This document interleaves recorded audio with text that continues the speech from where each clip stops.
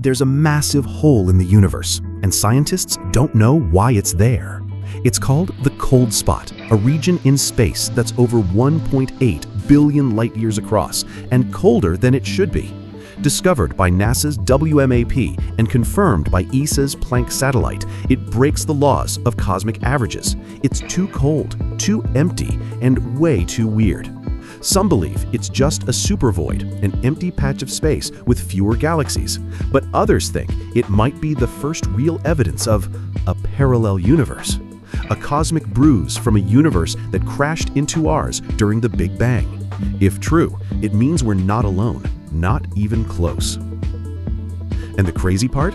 This isn't sci-fi. It's real data, real maps, real physics, but most people have never even heard of it. The universe is keeping secrets, and the cold spot might be its biggest one yet. Follow for more truths hidden in plain space.